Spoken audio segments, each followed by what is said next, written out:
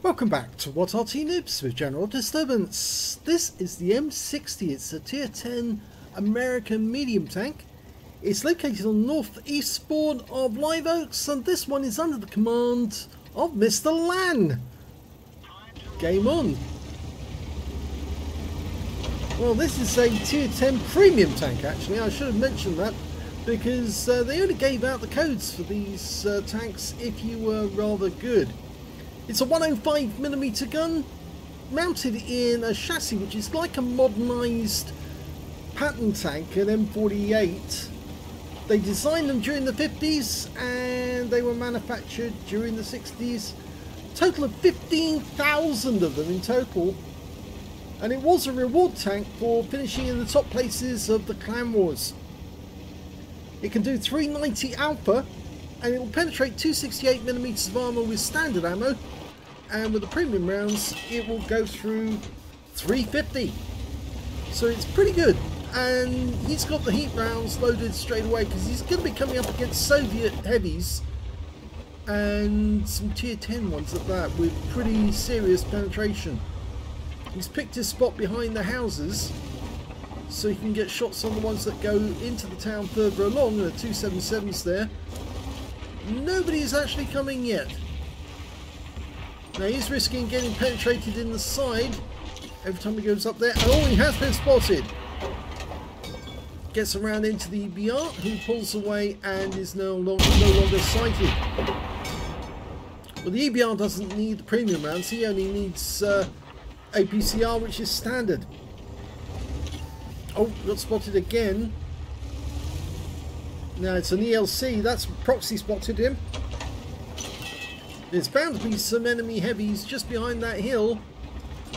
And the ELC's trying to get away and he's out the game now as well. Now he will go unspotted in a couple of seconds, but he's still vulnerable for a short while. That 277 that was seen up there is probably still there. Now Mr. Land's got 2 marks on the barrel already and he's trying to get his third. So he has to keep up the damage rate. That's why he carries so much heat rounds, because you can't do that sort of damage unless you can guarantee that your rounds will pen.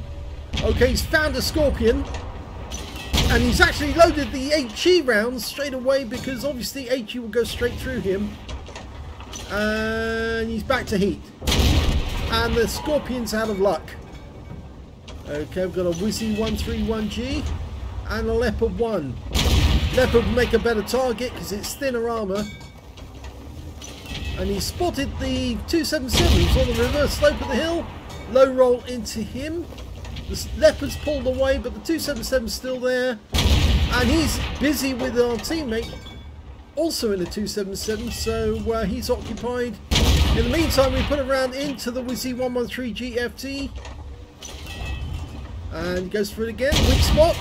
Ah, it went to the left, and that's why it didn't pen. The shell actually went to the left and to the hard points, but he aims for the right side again, which is supposed to be the weak spots, but it doesn't go through. It hits the mantlet instead. He's trying to go lower plate now, and he gets that one. It's a high roll, 434.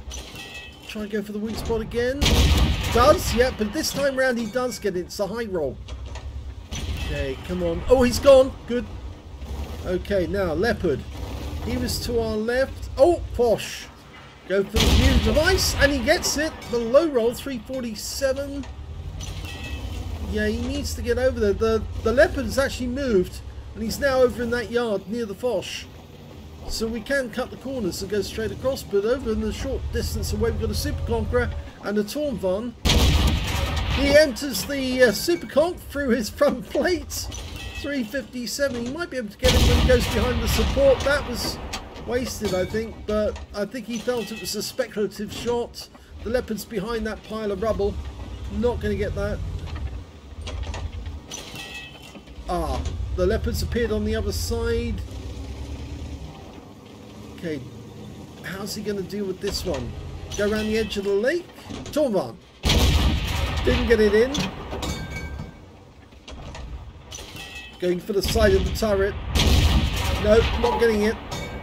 It's too angled. Very difficult to pen the turret. Much easier to penetrate the body. No.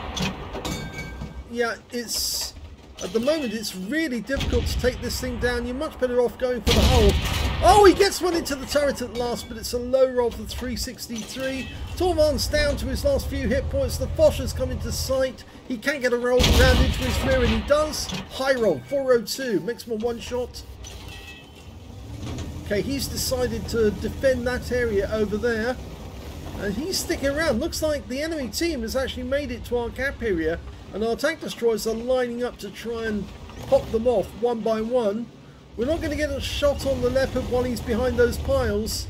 And there must be somebody watching this area. So Mr. Lance decided that it's probably better for him to join the tank destroyers and defend the cap area. So he's making a quick shot to the far side, the far north on the A line. And he's going to get close to the cap there. Leopard comes into sight. He's this side of the buildings this time. He's, yep, trying to get across. He was umming and ahhing. He wanted that Leopard. At the moment, though, in order to get his third mark, he really does have to maximise the damage. And I think he can maximise the damage at this end. Okay, we've got one tank gone over. He's just got the front of the pole 30. Nice shot. That's a shot into the front. All he only had was the front of the vehicle. Come on, can you get a shot into that char? Yes! 362, low roll again.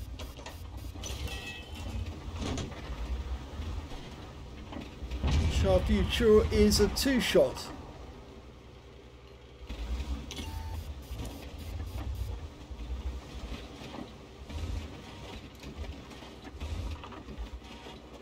Wait for it, there you go.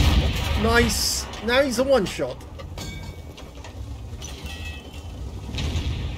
Okay, you could probably get him with a standard round or an HE round for that matter. He's pulled back. Oh, he lost the gorilla. And now we're just down to two players left. Mr. Lan and the Object 263. Yeah, the rest of the team just sort of like fell apart back at the enemy cap. They didn't decide to follow him back, and now he's in danger.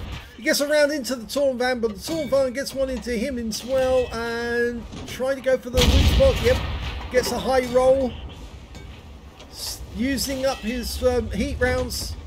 Nope, can't get a shot into the Torn van before he gets behind the building, and now he's been shot in the ass by the very tank he tried to take out, and he takes out the Foch, but the Torn van comes around the corner. Now he's a one shot, hitting the tracks.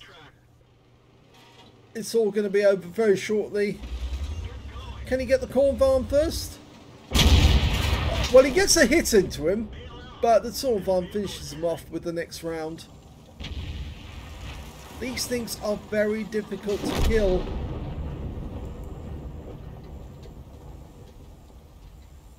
Well, that was the end of the 263. Here's the end of battle results, and that was a third mark game for Mr. Land in the M60. He only got a second class tanker because he was kind of interrupted in his damage process, you know, reaping as much damage as he could from the enemy by the enemy actually reaching the other end, and he suddenly realised, yeah, he had to turn around if he was going to get more damage on the enemy, but he was overwhelmed, and in the end he couldn't keep them from winning. He got a Bruiser medal for getting at least 5 critical hits in this one. He got 7. He got a 5 for effect for doing more damage than the hit points of his own vehicle. And yes, he was doing a huge amount of damage, enough to get his high caliber out of that one. And that tipped him over the edge to get the third mark. Sadly, though, couldn't get the win. When you look at the damage, you can see that he was the best player on his team with 7,935 hit points of damage. The highest that the enemy could get was their Leopard 1, the guy who shot him up the rear, the one he wanted to kill, but who ran away initially, then came back. 4,391 hit points went to him. And the third highest damage in the game went to that Tornwagen. Yes, they are very difficult to kill, but they can be killed with the right shots in the right places. When it came to kills, he had the highest number, but he shared it with the Char Future 4 and the Tornvan. And when it came to base XP, it was the enemy team that came out best with the Char Future 4 1,181. The Tornvan got 1,134, and another one got 1,090. He fired 29 rounds in that game, got 24 direct hits on the enemy, 22 penetrations, damage of 7,935 hit points, of which 2,267 were at more than 300 meters. 7 hits received, 6 penetrations, 1 non-penetration. That was a shot that hit the tracks. He was lucky on that, but everything else, well, yeah. The M60 is very much like the M48. It doesn't have great armor, especially when the enemy is firing heat rounds at you most of the time on premium rounds, so they are going to get penetrations. 4 enemy vehicles spotted, 12 enemy vehicles engaged and damaged, and 3 killed, 2,120 hit points of damage assistance. On a premium count, he earned 68,360 credits, 31,642 from personal missions payout, and 4,380 from the achievements. Total of 140,752 credits, but he did spam that APC, well not APC, it's heat, to try and get as much damage as he could to get the 3rd mark. So consequently he did make a loss, but it's only a tiny loss, 21,128 credits. So small loss, but big effect in the end of the game, and he did get that high caliber. 655 XP, 374 for the Achievements Award for getting an Epic Medal or Battle Hero Medal in losing or drawn game, 540 for Tactical Training, 77 for this being a premium vehicle, and 2,161 experience points altogether. So at least he's got his 3rd mark, that's on the barrel now, and there's no need for him to go any further, unless of course he wants to get to 100% like some players like to. But the fact of the matter is that he's proved now that he can make the M60 work, and from now on he can probably load the correct balance of ammunition so he can get the damage, get the job done, get the win, and not have to spend too much in the process. I hope you enjoyed that lesson in how to handle the M60. If you did, please give this video a like, do subscribe to our channel, leave a little comment down below because it feeds the algorithm. And please do remember to let other people know that our channel exists and that we've got a second one called The General, where you can watch great battles with pools medals being won, loads of tanks being killed, and no commentary to spoil it. Thanks for watching.